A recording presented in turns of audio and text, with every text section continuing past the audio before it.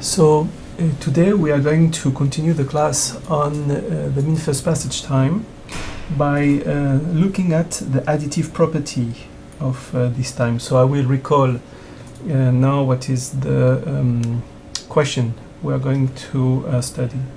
So let me remind you for the mean first passage time, MFPT.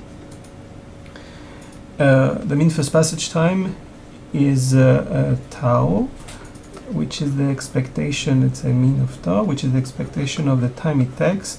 Let's say when you have a domain, and you have a particle started at point X, and you look at what time it takes for the particle to exit at the boundary of the domain, knowing that you started, let's say, at position X. So we found, we recall last time the equations for tau of X, which is Laplacian U for a pure Brownian motion equals -1, where D is a diffusion coefficient, and U, let's say, equals 0 to the absorbing boundary. So this was the formulation where this is U of X. And it is associated with the stochastic equation X dot equals square root of 2dW dot, and the particle is absorbed at the boundary of the domain. So now what precisely we are going to look at today is the time it takes for a particle to escape, and more precisely what happens when there is a subdomains. So this is the property of today, which is the additive property of the mean first passage time. Additive property of the mean first passage time of the MFPT. So what is this exactly? So we are going to look at the following question. Suppose you start at a position X, and we are going to decompose the mean first passage time as the mean first passage time to go from X to a subdomain, a boundary of a subdomain. Let's call it sigma I. And then we are going to see how it adds with the time it takes to go from sigma I to, let's say, a portion or the entire boundary of sigma A. So more precisely, we would like to show today that the time it takes to go from X, let's say, to sigma A can be written at the time it takes to go from X to sigma I plus the time it takes to go from sigma I to sigma A. So this is the additive property that we would like to discuss now. Right, so basically, if you think in terms of trajectory, you need a trajectory starting at X. It will first hit sigma I somewhere, and then it has to continue and move sigma A at a point, and then we are going to average over all trajectories. So to see this, we are going to use the uniqueness property of the linear elliptic partial differential equation of type star. Right, so let's see what is the time to go from X to sigma I. That is this mean first passage time here. By definition, it is solution of D Laplacian U equals -1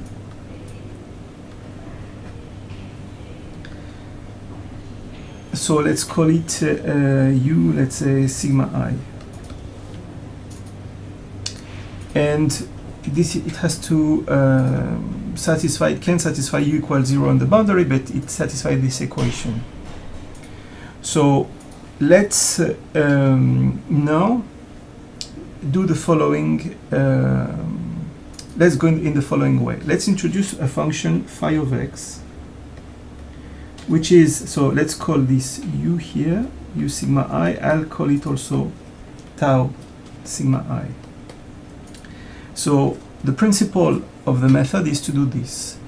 Let's write phi of x, which is a time to go from sigma I of x, plus the integral of the Green's functions, which is a distribution of exit point on sigma I. I will define it in a second. Sigma x of y multiplied by the time it takes to go from sigma I to sigma a. Let's write it maybe sigma I to sigma a like this, starting from any point y on this surface dsy, and integrate over sigma I. So I will define what is the function g in a second.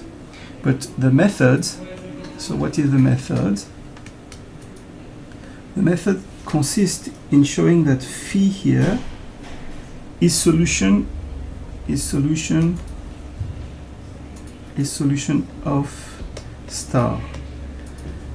And if we show this, since there is a unique solution, of the, because this is a classical elliptic PDE of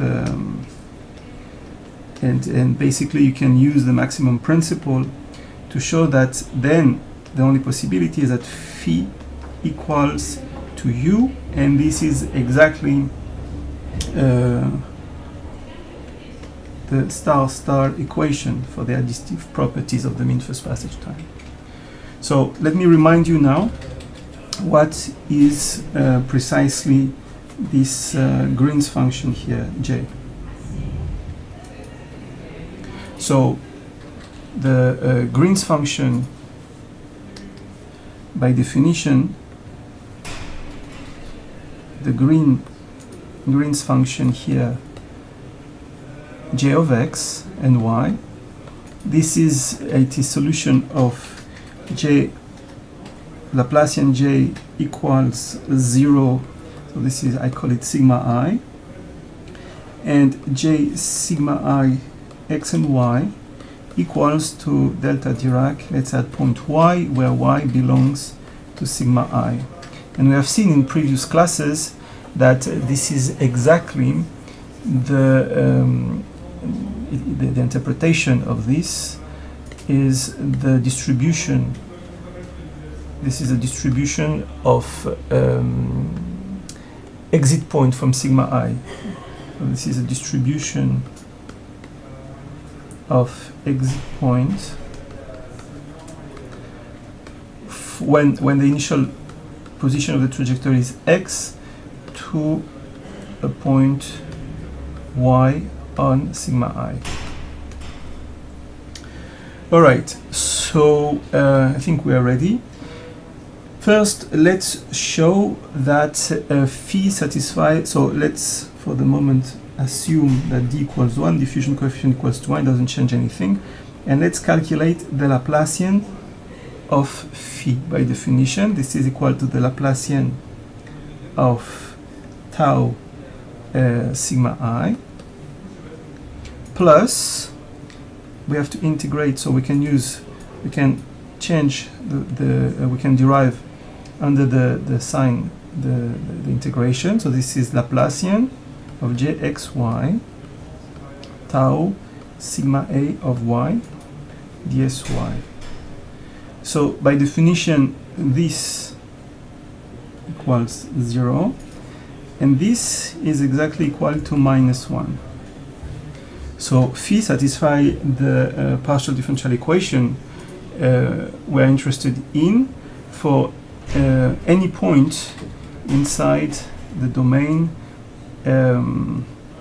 x, that's the domain inside the domain where the boundary of which is sigma I, with boundary sigma I. And now we need to look at the boundary conditions. So what happened for x belonging to sigma I? By definition, So what is phi of x equals to?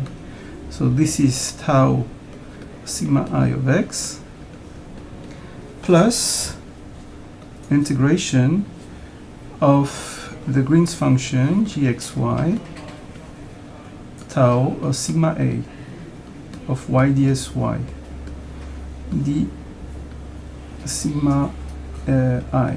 So by definition, at the point y, we know that it has to be equal to a delta Dirac at this point, right? So this is equals to what? So this is sigma I of x plus, and so the Green's function is delta Dirac tau of sigma a y, sigma a of x. So now, by definition, since tau is the mean first passage time to sigma I, this is equal to 0. This is the property that we haven't written before. So by definition, this is solution of tau sigma I equals 0, equal minus 1. Again, I am in the situation where the diffusion coefficient equals 1. So this is exactly tau of sigma A of x. So we've shown that the function phi of x satisfies the partial differential equation, Laplacian tau equals minus 1, and equals tau of sigma a on the boundary tau of I. And so we know that by uniqueness of the partial differential equation, that tau of sigma a of x equals phi of x equals this phi of x, and this is by definition tau of sigma I plus the integral of jx and y tau of sigma a of y dsy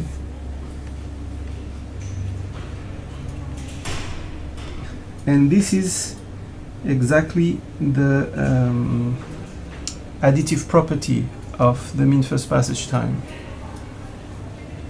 So now let's go to the conclusion. The time it takes to go from x to sigma a equal the time it takes to go from x to sigma I plus the time it takes to go from sigma I to sigma a. And this formula is important because actually what it does, it implicitly counts all the recursion. So this is now a remark. This counts all the recursion. That is, if you start at point x, you arrive to sigma a here, and this is sigma a. And here you can really goes back in the domain, and you start again before you hit here sigma a, and this can happen an infinite number of times, this recursion. So this is the recursion inside the domain sigma a. So this was remark 1 about the recursion. And the second remark that we may want to discuss here is how we are going to see there is an interesting application in dendritic spines, where if you think about particles, an ion entering at position x, the particle can move inside the head, find the small hole which is the entrance here of the neck, and then what happened, the particle enter into the neck, and then it can return into the head, and can do that infinite number of times before escaping here. This is the equivalent of the sigma a, and this is like here sigma I. And from this I will refer to the next classes. We calculated from this the residence time of a particle, of a Brownian particle. Actually it can be any stochastic particle, any Brownian particle inside the neck. the head, the neck plus head of a spine.